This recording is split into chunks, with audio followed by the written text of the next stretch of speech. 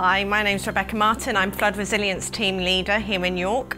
My team looks after this incident room and the duty officers that operate out of here. The duty officers are on call 24/7, 365 days a year and have to be trained and competent to do their role, and that's my team's job. So now we're going to hear from some of our duty officers who are going to tell you a bit about their role in managing incidents in Yorkshire. My name's Stephanie Renault and I'm the Area Based Controller, or ABC, in the York office. ABC is effectively responsible for the Environment Agency's tactical response, I suppose you'd say, to any incident. So it's a cross-functional role, so we look after floods, pollution, fires, fish kill, all manner of things, business continuity incidents, that kind of stuff. And the role's a 24-hour duty role, so 1 week in 8 I'm available 24 hours a day to deal with any of those incidents. I haven't had a previous duty role. I came into the agency as the emergency planning manager for North Yorkshire County Council. So I was used to dealing with responses to incidents, and so it was felt the ABC role was probably the best fit for my skills at the time. My day job is involved with incident management, but it's very much about processes and policies and how we deal with things across the organisation at arm's length to some extent. So the opportunity to have an incident role that's very much hands-on is absolutely excellent as far as I'm concerned.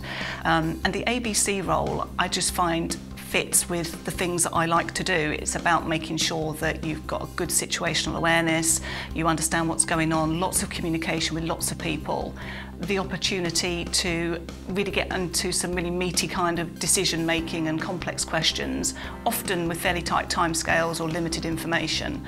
And so the opportunity to do something different to the day job is absolutely brilliant. My name is Mark Fuller and I've been working at the Environment Agency for 20 years, and I've had a flood incident response role for 20 years now.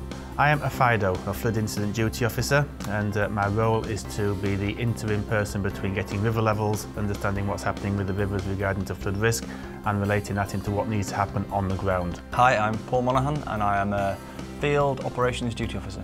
So a FODO is the Field Operations Duty Officer, and in an incident they work with the FIDO, which is the Flood Incident Duty Officer, and they take instructions from the FIDO and work with the field teams to ensure that those instructions are delivered.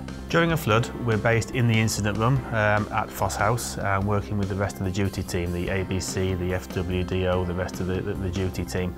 And we then take the river level information and we turn it into operational response on the ground. So we've got another set of people working on the ground who actually close our gates, manage our pumping stations, do everything we want to do. As FODO, it very much is responsibility of the operatives that are in the field, so you are their contact point within the incident room, so they're reliant on you to find out what's going on.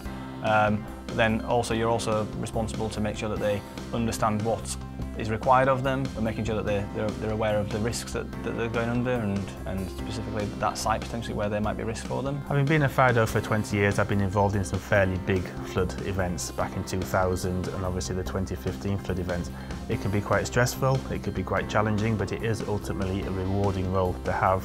And I get quite a lot out of it, and it's very good to feed back into my day job to help me do what I do on a day-to-day basis. As a FODO, I find it quite a rewarding role because you see a real direct impact of your actions, where operating our pumping stations or closing gates or sandbagging areas. So I suppose the real bit that I find interesting and rewarding is the fact that you are directly stopping people flooding. I'm Alison Harrison. I'm an EMDO, which is an Environment Management Duty Officer in Yorkshire. As an EMDO, I'm responsible for taking incident calls from our incident communication services for me to assess them and decide whether we need to respond to those incidents or not. So the kind of incidents that we might get through as an EMDO would vary considerably from polluted matter entering a watercourse, which may cause fish kill. The polluted matter could be sort of oil, slurries, chemicals, anything like that that could cause impact to the fish or to habitats themselves, and also kind of the big scale fire that we might have at a permitted site, such as the Great Heck Fire. I work with the ABC, the Area Based Controller, and the other duty officers. There are instances where we have a big incident which may cause impact to air, land, groundwater, watercourses, such as if there's a big fire at a permitted site, you have the smoke release, you may have spillage going to the ground, and that's when we work closely with our other internal teams, and we've got to try and manage those risks and work with other agencies to try and mitigate as much as possible. My name's Kim Tan and I'm a flood warning duty officer within the flood resilience team in York. During an incident, I will be the one who's monitoring the river levels, interpreting that information, so looking at whether we think that river levels or sea levels are going to be high enough to affect properties, affect infrastructure like roads. My name's Vicky Ragg and I'm an assistant flood warning duty officer here in York. I'm responsible for working closely with the flood warning duty officer who is monitoring levels. Once we get to an act consider trigger level, then they script the messages and we issue those messages out on the flood warning service. I work very closely with the monitoring and forecasting duty officer who will give me all sorts of information. If the incident room isn't already open, we are on call 24 hours a day.